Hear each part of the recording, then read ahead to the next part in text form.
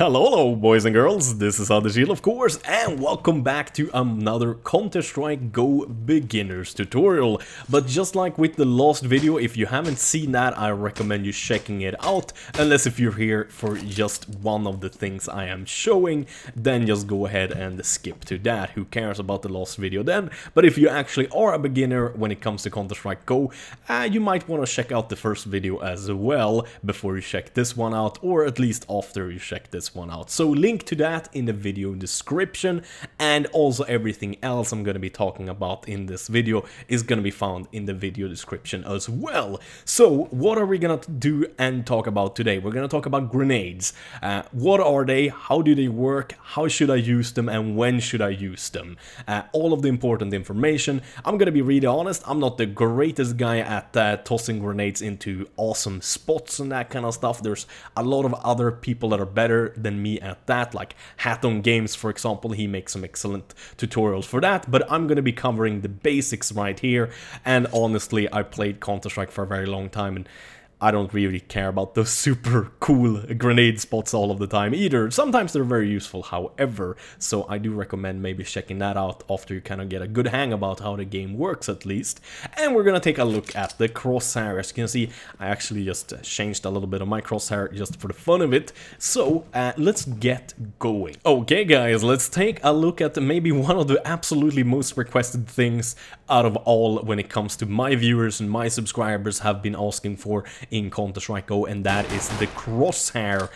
First of all, I want to say that you can already change your Crosshair, but it is very basic when it comes to Counter-Strike Go. You want to go into your game settings, and then you have Crosshair style, and then the color, and then some HUD changes you can do, and also, for example, what kind of style you see the ammo and health, bomb HUD position, mini scoreboard position, mini scoreboard style, and that kind of stuff. You can change that, but it's, like I said, very meager, very basic stuff. How you best change a lot of things in Counter-Strike Go is going to your game directory and changing your player config file. This is something that is a little bit hard to do if you haven't done it before, previously in Counter-Strike or other games, but in a config file you can change everything from the graphic fidelity, or like how good the game looks like, what kind of resolution you play at, what kind of volumes you have, what kind of crosshair you have. Obviously, you can change your FOV, you can change all kinds of things in your config file. But like I said, it's not exactly the easiest thing to do. It's not super hard, but if you're completely new to it, I definitely recommend, if you're interested in learning, that you look up a video about that. Also, different game have different kinds of options you can change in the config files as well, but we're gonna be using something that I think is a wonderful tool in Counter-Strike Go and many other games, but especially Counter-Strike Go and 1.6, and that is the developer console. How do we get this bad boy up? You've probably seen me use this before, for example, checking how much damage I got during one of my 5 vs 5 live commentary competitive videos, and how much damage I did or how much I received from different players. It's just a great tool. You get it by going into options, then game settings, and then enable developer console, yes or no. You want it on yes. Then the button you get it up with is the button left to number 1 and under escape. If that is not the correct button on your keyboard, you need to Google, for example, CSGO developer console button, and then, for example, what country you live in, because sometimes it is different from different countries, because the keyboard layout is simply different and different keys do different things, or the same thing but they're moved around, so to say, just to kind of point that out. So what can we do here then? We can type, for example, CL under slash or space or whatever. Sorry, I'm not very good at this. I'm not even English, I'm Swedish, for God's sake. And put in CR, and then we start seeing crosshair things. So we can go down, we can see dynamic stuff, all kinds of stuff, outline thickness, color, many different kinds of colors. Oh, there, dot. That's something I know. I can put a 1 there, hit enter, and all of a sudden I got the freaking dot in the middle of my sight. If you can see it on the video or not, I don't know, but I do have a little nice dot right there in the middle. So you can do a lot of things with this. If you just simply want my crosshair, exactly like I have it, plus or minus a dot or some functions, you can just go in the description of this video and just simply copy paste one out of these things at a time. For example, maybe I have this line first, then you, oops, my bad there, I'm kind of screwing about here a little bit. I'm not actually used to using the console that much. I usually do my things in the config file, but there we go. And you copy paste it from the video description, just like it says, one line at a time like this, hit enter, and then your crosshair is gonna change. And if you do all of them, your crosshair is gonna look just like mine. I don't want to have that dot there though, so we're gonna change that to a 0. Pop, and we have a dot gone. Another great tip, especially for beginners, is to make sure you have your crosshair set on dynamic. I have it on classic static. That means the crosshair never moves. If you have it on dynamic, you're gonna see big changes. For example, if I sit down, I get more accurate. If I move around, I get less accurate. If I jump, I get incredibly inaccurate. And if we, for example, go up on a ladder, it's even worse than jumping. I don't know why ladders is worse than jumping, but it just simply is. It's just the worst thing ever. So never try to shoot anyone from a ladder, because you're never gonna hit anything. So, for example, we're moving, we're kind of inaccurate. But as soon as you stand still, you can see you're more accurate. So this way, you can kind of tell, especially if you're a new player, when it's kind of time to shoot and whatnot. If you sit down, you're the most accurate, but only for one shot. So remember that. You can sit down and then you can kind of see when you can shoot again until your maximum accuracy kind of gets back. And if you spam it, you can see it's big all the time. So quite important stuff indeed. I like it. And like I said, you can change your colors and that kind of stuff. I'm also going to include under all of that text or all of that options that I showed you, this kind of stuff. With my crosshair is going to be a link to a website where you can make your own crosshair with sliders, and then the website just gives you the information just like I put it in my video description. So you can copy it one by one into the developer console, hit enter, and then you get exactly the kind of crosshair you want. Pretty good stuff, right? I thought you guys would like it. So let's go to the grenades. Okay guys, let's talk grenades. Let's be super honest here now in the beginning. I'm not some kind of a grenade expert. We're not even close. I'm not even an expert at Counterstrike Go to begin with, but I'm quite lame when it comes to throwing my grenades. I'm pretty crappy at it, simply because I haven't spent the time training. But there's some basic stuff I definitely can help you with. If you are a veteran and you feel like these tips don't help you whatsoever, don't fret, because there is channels out there that cover some really good stuff. For example, Hatton Games has some great videos on how to throw grenades in really specific ways and spots. For example, he has a video showing you how to throw a smoke grenade all the way from inside T-spawn behind this wall and this house, all the way over here, and have it perfectly land every time in the sniper spot here in Mirage Middle, so you only have to worry about snipers from Catwalk and the connector onto A, so you more easily can take the middle. So for example, you can have someone throw it from there, in there, and then you personally smoke off the connector, and then it's only short you have to worry about, so pretty good stuff. But I'm gonna cover more basic stuff, like I said, for beginners. First of all, grenades behave differently depending on how you move when you throw them, and obviously how you aim. If you aim too high up, it's gonna explode in the air, depending on what kind of grenade it is, obviously, and the throw kind of goes differently depending how your character moves. So if you move backwards, the grenade goes a lot further, or a lot less further rather, it goes shorter. So you can see this decoy grenade actually landed right about there. And if I then instead stand still, this is obviously a different grenade, but trust me on this one, they do go further if you just stand still. And you can kind of see that right there is where the decoy grenade just exploded now, and it first landed there. Here's where the flashbang landed, and if we go ahead and throw another flashbang whilst we are running and jumping at the same time, we can get it a heck of a lot further.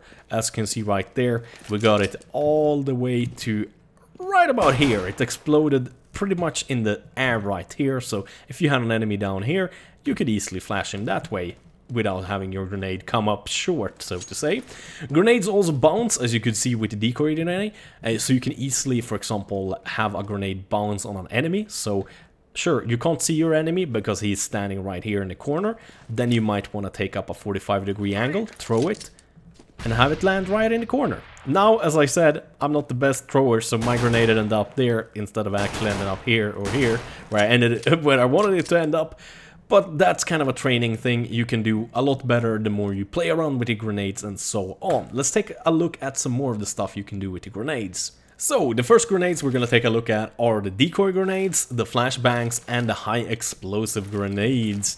The decoy grenade is pretty much what it sounds like. You toss it on the ground, you get a fake little marker on the map saying you're there for the enemy. It really only works on enemies that are too far away to really see you, but they can see that something is happening on the map, if you know what I mean, and they can hear the gunfire. So if, for example, your entire team throws your decoy grenades, for example, here in middle over at catwalk, and then go back into T-spawn and go over to A that way, the enemy might be looking more in this direction, but most of the time they won't. So really don't count on your decoy grenades fooling them in any way like that, but you can fool your enemies with the decoy grenade in other ways.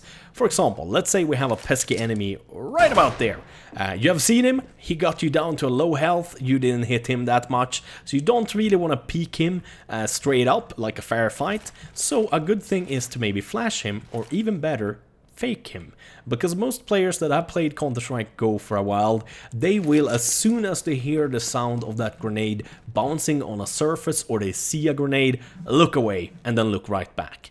So you have a little bit of a window right there as they look away at any direction to pop in and start shooting at them. By that time, they have lost their focus on the objective, so they have to re-aim at you. And since you're already shooting at them, they might be a little bit scared as well, or panicking, and that might mean you win the match. So or win that gunfight at least, and that of course can win you the match. So a good way of using the decoy grenade is just have it bounce and then go right in and start shooting. Don't even wait for it to go off, but like the second you throw it, move in and start shooting. That's a great thing to do. Obviously, it's going to be useless after it has started going, because he has already moved away, but it's a great way of doing a fake flash without having the risk of flashing yourself. Another way, of course, is just to flash him straight up with a flashbang. It makes you blind. It looks like this if you're looking straight at it. You get blind for a long time. Much better than a decoy grenade, but like I said, if people look away, you don't get affected that much. So a good way of flashing your opponent is to bounce it and then go in even before it starts going off, and then start shooting at your enemy, and that forcing him to kind of look your way, and probably gonna get flashed by grenade behind you. Not flashing you so much, but probably flashing him a bit more, since the grenade is behind you, but in front of his eyes, since he is looking straight at you. Great tip indeed. When it comes to the high explosive grenades, they're great grenades for damaging an enemy or finishing off an already low on health enemy. It's not something you should rely on to get you kills. This is not Call of Duty, this is not Battlefield, the grenades are not very powerful, and there's a point with that. This is an FPS game. You're supposed to shoot your enemy, you're not supposed to drown them in grenades.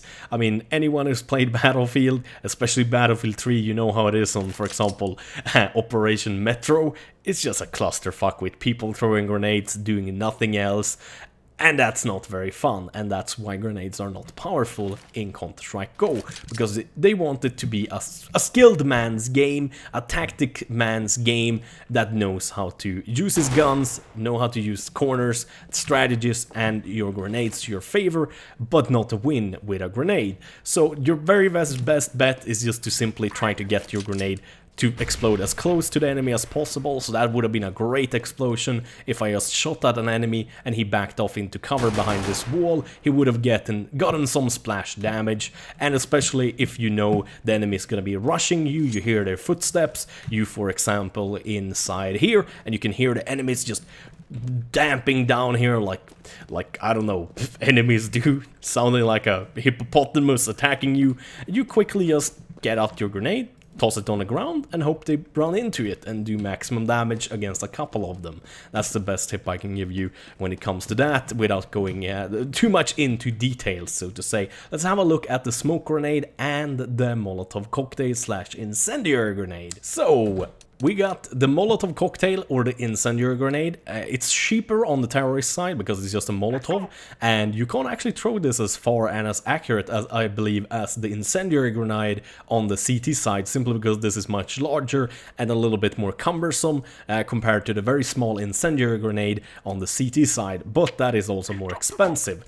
Then we also have the smoke grenade. Let's have a look at the incendiary grenade first, because I think this is something very few people use really. And I think it's kind of stupid that not more people use it. So, for example, here on the Mirage, I like to do this. I come up here in the apartments as a terrorist. I check out the edge. No one's aiming at me. I go here. If there's not an enemy here, I pretty much know that the enemy is going to be right there or under here, because that's where they've been going in the last couple of rounds, or that's in general where people are, because it's just simply good spots. So let's say he's under here, under the ladder. So as soon as you jump down here, you gotta fight enemies from there, and possibly there, and maybe from the corner, and also behind you. Not good. Not good at all. So you want to deny the person that's under there to actually stay there. So either... Oh, I missed. Look at that. I told you I'm not that good with grenades.